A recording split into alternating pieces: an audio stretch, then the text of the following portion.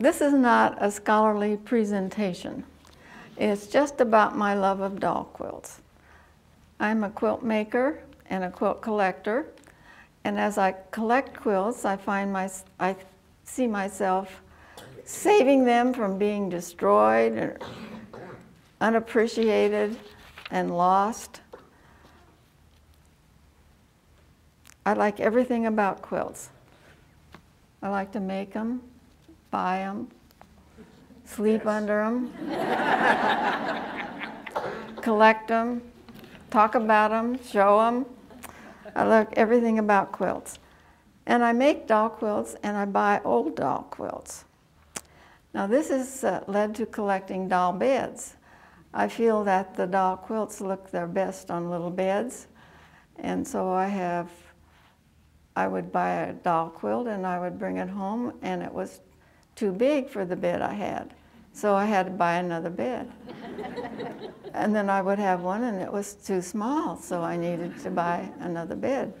So it has resulted in collecting doll beds also.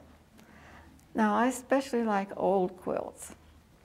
Old quilts give us a sense of history.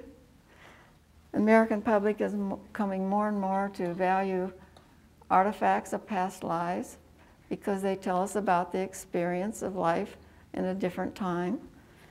And quilts, like other works of art, are the reflection of cultural and sociological attitudes of a particular time and place. In considering doll quilts, we need to think about crib quilts, because doll quilts are just an imitation of crib quilts. And when making a crib quilt, we show a compelling, instinctive need to wrap a baby, surround him with soft, reassuring warmth. And I think crib quilts and doll quilts are most tender and personal of all quilts. Every quilt I have, I want to know who made it. Who was the maker? What was her world like? She named her pattern Bear's Paw, Churn Dash, Sugarloaf. That tells us something about her world. And maybe she couldn't even vote, but she named her pattern Lincoln's Platform or Clay's Choice. I can't tell you much about my old doll quilts because most of the makers are unknown. Doll quilts were not considered important. Sometimes they were just made of leftovers, and they received hard wear, and so they were just discarded. If you are making a doll quilt, or if you have one from your past, will you document it? Tell us who made it, when it was made, the story about it. Maybe it was made for Annie when she was 3 years old. Because 100 years from now, somebody will find that quilt and they will cherish it because they know about it. Well, who made doll quilts for children? And what did the making of a doll quilt for a child signify to the mother, the grandmother, the older sister who made it? And why are doll quilts so wonderful? Is it the design, their color, the size, the sentimentality? Well, for me, they just have a special charm.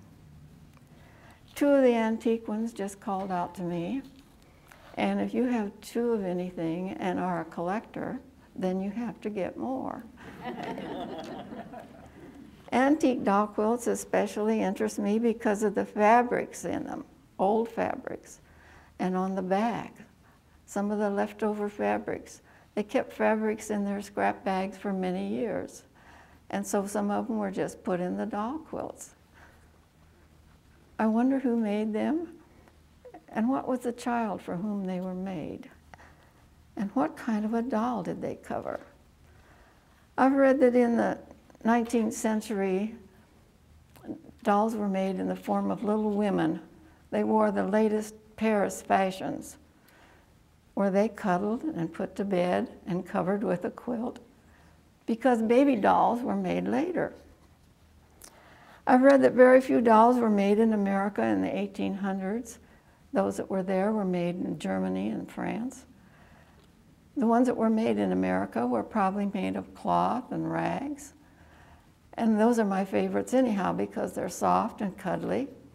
And I have a collection of Raggedy Ann dolls. There were doll cradles and doll beds in the 19th century. In one book, there's pictured a doll bed dated 1840. It was a rope bed, a 4-poster rope bed. In another book, there's one made in 1850 and one made in 1860. They were hooded cradles. Colonial homes were cold and drafty, and I think the hood on the cradle protected the baby. And those pictured in the books were beautifully made by craftsmen. But I think there were plenty of homemade doll beds made out of scrap lumber and leftovers. And I have here this little quilt, doll quilt says 1878 on the bottom. And I know it's made out of scrap lumber because there's still printing on the lumber. And it was very homemade. Another one is just made out of a tin can. Somebody spent a lot of time making all those little curlicues on the tin can.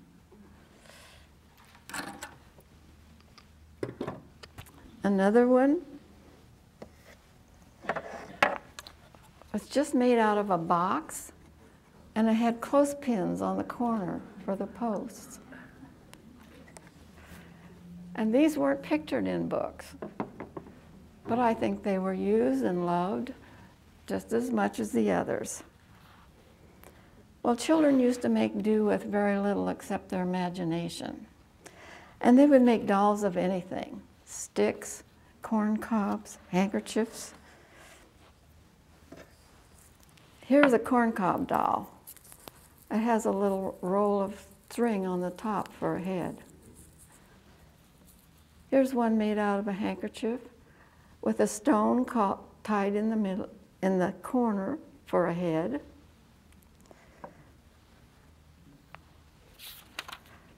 Christiane Fisher, in her book, Let Them Speak for Themselves, Women in the American West, 1849 to 1900, she quotes a lady, "My one great love and joy was Diggy. She was my constant companion for many years. Sometimes she was just a stick, sometimes a handkerchief with a stone tied in the corner for a head. I could always talk to her and tell her all my troubles, and she was a great comfort." Well, girlhood in the early 1900s was meant to be preparation for what was perceived to be her life work, and her parents were her models. And in early days before the sewing machine, women had to make all the clothing, bedding, linens by hand. So sewing for girls was a very important skill.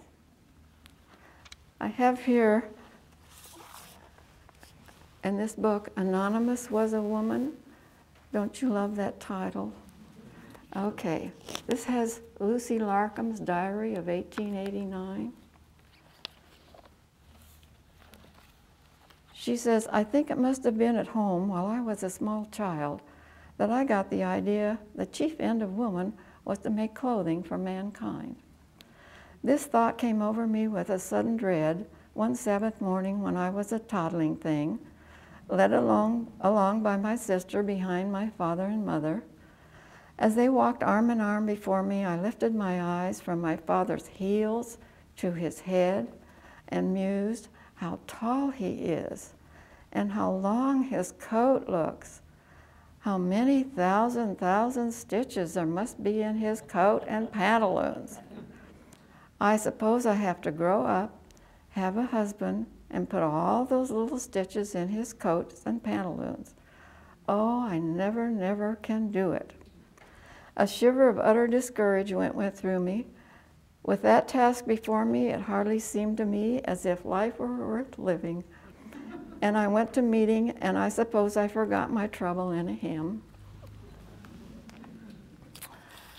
Well, sewing skills were passed from mother to daughter and teacher to pupil, and little girls as young as 3 years old learned to sew. Girls and boys were taught to sew before they were taught to read. In 1877, Annie Frost said in her publication, Ladies' Guide to Needlework, "It is generally our first work and our last. The schoolgirl's little fingers set their first crowded, crooked stitches of appalling length on patchwork squares, while the older woman, who can no longer conquer the intricacies of fine work, will still make patchwork quilts for coming generations." Upper-class girls were taught the gracious life. They were taught needlework and manners and sent to finishing schools because idleness was considered to be the work of the devil if he could find anybody idle. And we can see the connection between quilt making and other virtues that are being taught: perseverance, neatness, patience, family ties. Catherine Beechner, in her treatise on domestic economy, 1855, wrote, "Every girl should be taught to do the following kinds of stitches: overstitch, hemming stitch, running stitch, felling, backstitch, buttonhole, chain stitch, whipping, darning, gathering, cross stitch." I can't do all of those. Do you even know what they all are? But they had to learn to sew. This is a little sewing sampler that some little girl made. And she not only learned how to sew, she made intricate little eyelets. She learned how to knit. She learned to do fancy buttonhole stitch. And she learned how to patch. Here are her patches. If you look at the front, you can't tell where she patched because the stripes all match and make perfect for her sewing. So they had to learn to do that.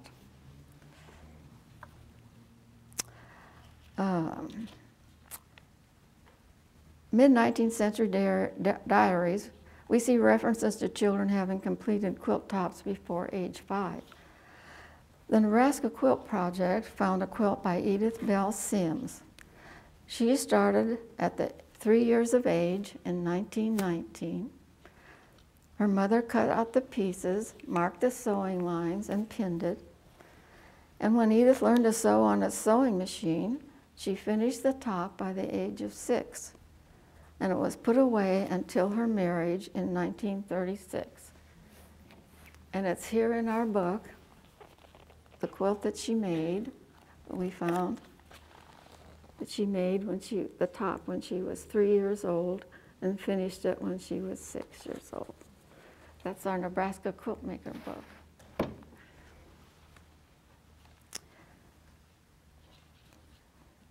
A doll always has been a favorite toy, and a doll needs a bed, and a bed needs covers. So the incentive to make a doll quilt might start with your first doll, and she tried to make an environment like her own. Now, Carolyn, you can hold this up if you'd like. You wouldn't buy this. It's all puckered up in the middle. It's not pretty, the colors aren't pretty or anything. But I had to have it because it had a card attached. The card said, "Mama made this when 6 years old, 1904. But who was Mama? The touching thing to me is that somebody saved it, somebody labeled it, so that I got it and I knew that much about it. And these are the throwaway fabrics of 1904 and before, because they saved their fabrics for many years. I think this little saying applies here. Some stitches are big, but I don't care, because I know your hands work there. Not all girls like to sew. And Mrs. Dayton says her grandmother made her do a stint of sewing every day and do it over before she could go out to play. She said she thought that those quilts would never need washing, as they had been soaked in tears enough to keep them clean for a lifetime. Now another one of Lucy Larcom's diaries in 1889, she says, "We learned to sew patchwork at school while we were learning the alphabet. I was not over fond of sewing, but thought it was best to begin mine early. So I collected a few squares of calico and underput them together with my usual independent way without asking directions.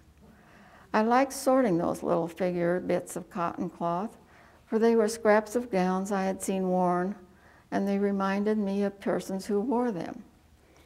One fragment in particular was like a picture to me. It was a delicate pink and brown sea moss pattern on a white ground, a piece of a dress belonging to my married sister, who was to me bride and angel in one. I could dream over my patchwork, but I could not bring it into conventional shape. My sister, whose fingers had been educated, called my sewing gobblings. I grew disgusted with myself and gave away all my pieces except the pretty sea moss pattern, which I was not willing to see patched up with common calico. It was evident that I should never conquer fate with my needle."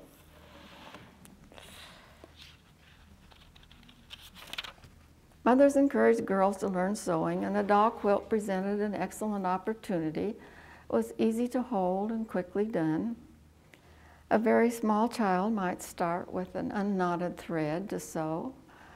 Then she might try on a scrap of fabric to count the stitches and make regular stitches. Then she would advance to making probably a 4-patch or a 9-patch block, because they had straight seams. Curved seams were more difficult. My mother said that when she was a girl, she was told every girl should make a 9-patch quilt by the time she was 9 years old. Early crib and doll quilts were made the same as adult quilts. The squares, the triangles, the diamonds, they were the same shapes. They were the same design, the same colors, the same patterns, and many were just adult quilts in miniature. And if it's a true miniature, the pieces are reduced in size. This one is a true miniature. It's a copy of a quilt, a large quilt, in the May Museum up in Fremont. And I was intrigued by the way the little pink pieces went across the pattern. But it's a very simple pattern. It's just the way the colors were arranged that made it so nice.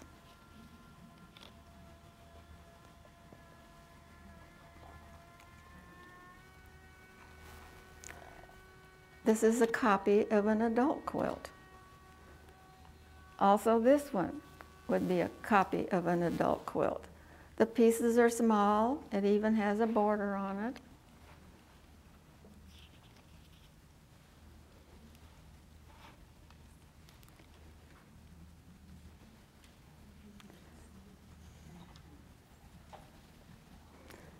Now, sometimes the pieces were the same size as they were in an adult quilt, and this one was made. Pieces are big squares, just like they would be in an adult quilt. And to me, it was fascinating because on the back, there's wool.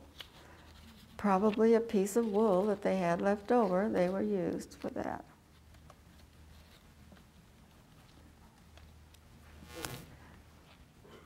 Or this one, the 9 patches are the same size they would be in a large quilt.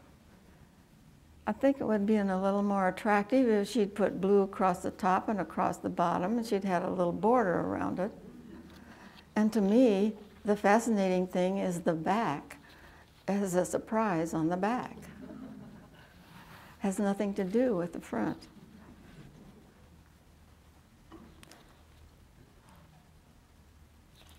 So they had to be handled different in the overall format as when they had the little pieces. Very few doll quilts were done in applique, if any. Few were made in wool. This one, I believe, is wool, and you can tell it's got some moth holes in it. It's a very small little log cabin quilt. And it has a surprise on the back also.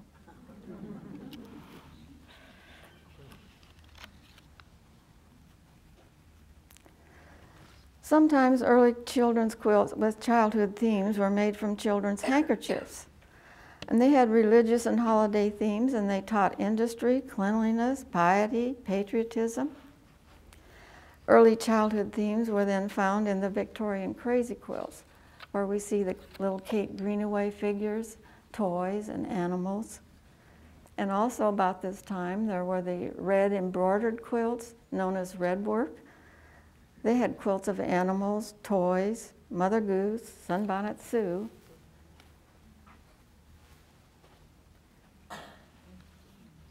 This one you can tell was made for someone special because it has little hearts all the way around.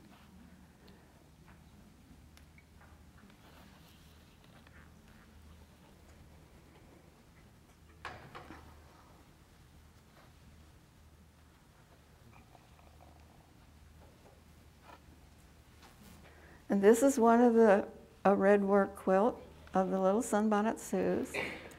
Some people hate Sunbonnet Sues and some people love her.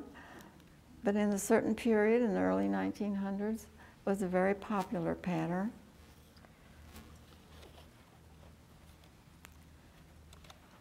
Now, pioneer Nebraskan Grace Snyder, she had a stillborn baby.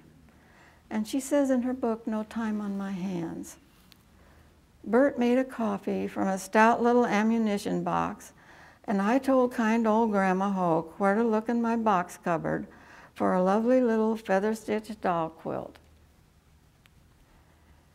that Aunt Olive had given me. Perhaps it was like this. They wrapped the baby in the little quilt and laid her in the box. Bert buried the coffin at the foot of a little cottonwood tree. And when Grace was able, she went out and put a little frame of narrow boards around the grave. Around 1880, women's magazines began to show patterns for children's quilts based on the appeal to children. Then in the 20th century, women had more labor-saving devices, and they were freer to indulge in the sentimental side of quilt making. So she made quilts with animals, nursery rhymes, pastel colors. This one's called the attic window, and down in each little window there's a print of a Beatrix Potter print. This is not a copy of an antique quilt.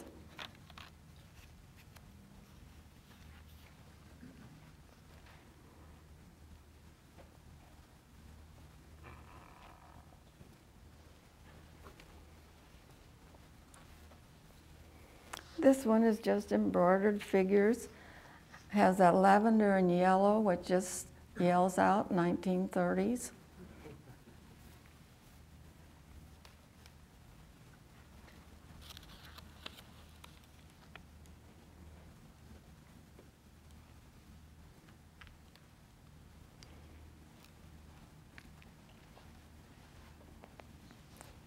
These are not quilts made like adult quilts. They had appeal to children. That was in the 20th century.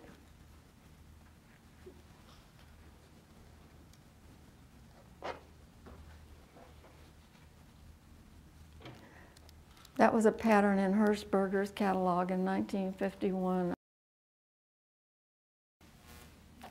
And this one of the little lambs. It was printed on the fabric, the lamb was and everything. And she never did finish it because some of those circles, she didn't finish quilting around it. Maybe she just didn't realize that she hadn't finished it. But the back has a surprise on the back. I've read that it was not until the 1930s and 40s that we were saying pink for girls and blue for boys. Now today, are we making doll quilts for our children or for ourselves? For my 17 grandchildren, I had 13 granddaughters. I've made 17 baby quilts and 13 doll quilts. They were to be used, dragged around, abused, and enjoyed. Do our little girls really play house in this TV era of women's liberation and computer games? Do they play with their dolls? Are the dolls made today for adults and collectors more than children? There are so many do not touch dolls. My niece had a little girl and she was given a doll and she said, "Mama, can I play with this or is it just for decoration?"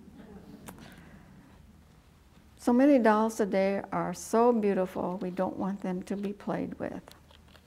I read of a large collection of Barbie dolls, all in their original boxes, put away until she was older. Now I've brought a few more quilts, and I have put them in categories. I have those that I think were made by an adult. These are just my ideas. And then I have those that were made by a child, I think. I have some that were made in haste, some that were little mini quilts, some that were just tied. And so, perhaps the most beautiful doll quilts were made by adults as a creative expression. They were treasured and some received very little wear. I don't think this one was ever used. Adult-made quilts show a little extra measure of tenderness and care. They were made with love for someone special. This pattern is called the mill wheel. Okay, this one is called Trip Around the World. I think it was adult-made. It would have been very difficult to get all of those pieces the right pattern and get them all to go around in the right, in the little circles and so on and so forth.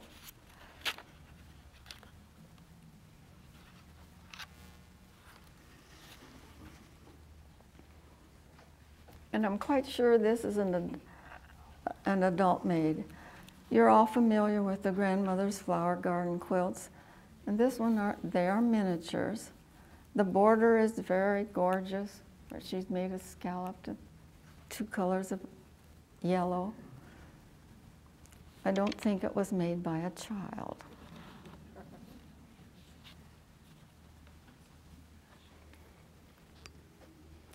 Now this one, I think, is a learning experience.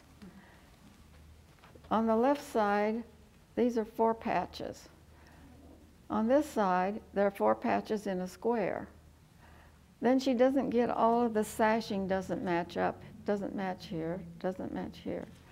I think it was a learning example, and she learned to do her 4 patches in different ways, and she couldn't get her sashing to all match.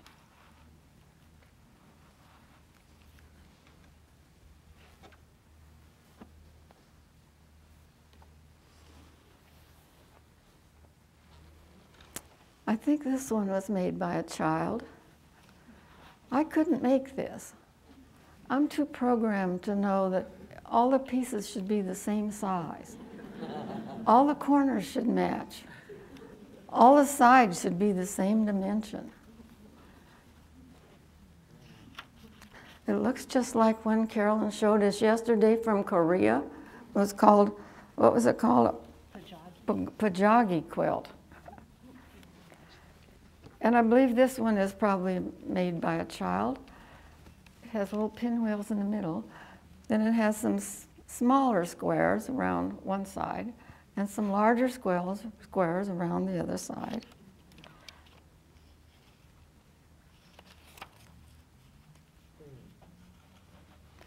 And in our exhibit, we have 2 little tiny ones that are, I'm sure, made by a child, and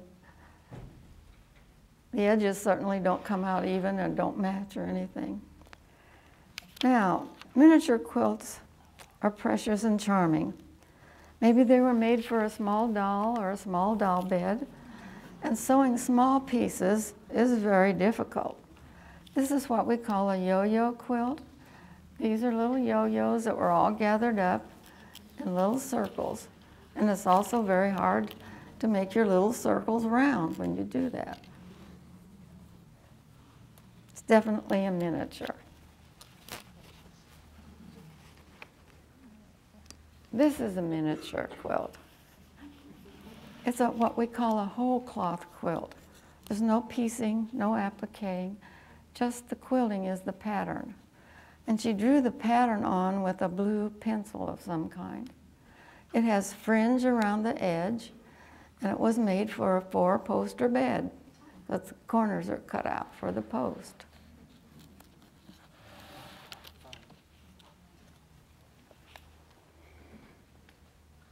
This is also a miniature quilt made by Kate Adams, who lives in Maine. She makes these out of vintage fabrics. This was made in 1988. She still makes these. Now she makes them and frames them, and they're very beautiful and very miniature, all made out of vintage fabrics.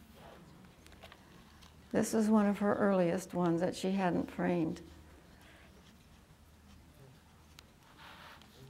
Now, a quick way to finish a quilt is by tying rather than quilting. Children who wanted the finished product and didn't enjoy the hand quilting, they might tie the top to the batting and the backing with yarn, heavy thread, string, or adults pressed for time could also resort to tying, sometimes called tufting, tacking, knotting. I think this one would have been a little more attractive if she'd cut the threads off a little bit. They seem like they're a little too long, but the rest of it's very nicely done. And this one is a little older one. It's the tumbler pattern, and it's tied. It has those blue calicos that we like so much. Now, busy mothers and grandmothers could use leftover blocks and fabrics to hastily make a doll quilt. And to speed up the process, they were often tied rather than quilted, and quilted on the sewing machine. And some were neither tied nor quilted, but simply lined. This, I think, was made out of some leftover blocks, and she just lined it. And someone enjoyed it very much.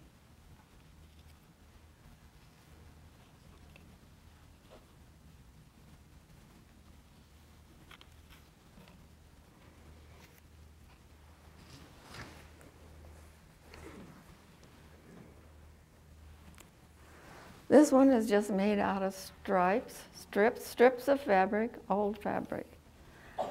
But something happened to that quilt, and it happened much later. Those patches are much later than the fabrics in the original quilt. You can show the back, it also has patches on the back. And has that old green fabric on the back. I think the dog chewed it. Maybe it got caught in the wagon wheel. But somebody patched it and she used it.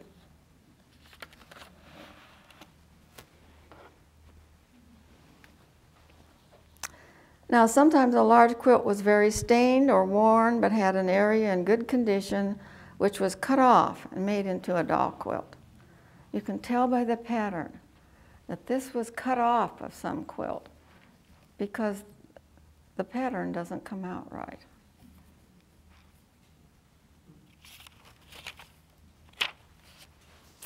Okay. Now, when you collect doll quilts, ask, is the design in proportion? Are the pieces small? Does it have a border?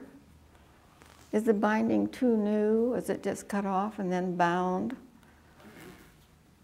Is the backing fabric in keeping? Antique doll quilts are very scarce and very expensive. If it's a true doll quilt, is well done, in good condition, and has documentation, that adds a great deal to the quilt. Our appreciation of these quilts is perhaps less dependent on their artistry than their naive charm. Few doll quilts have survived, probably due to hard use, and they were subject to wear and tear, and fewer were made than large quilts.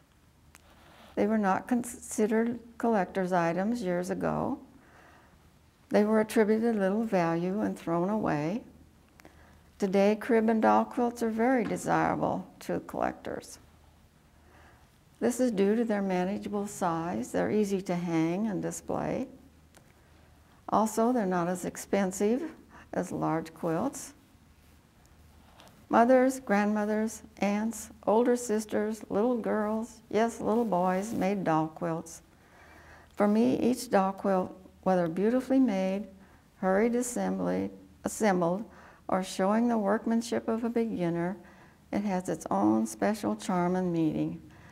And I wonder about the child for whom it was made and the person who made it. But document your quilts.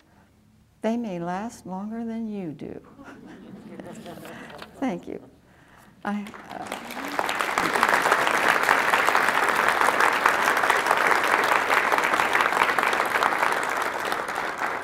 I do have a list of books about doll quilts.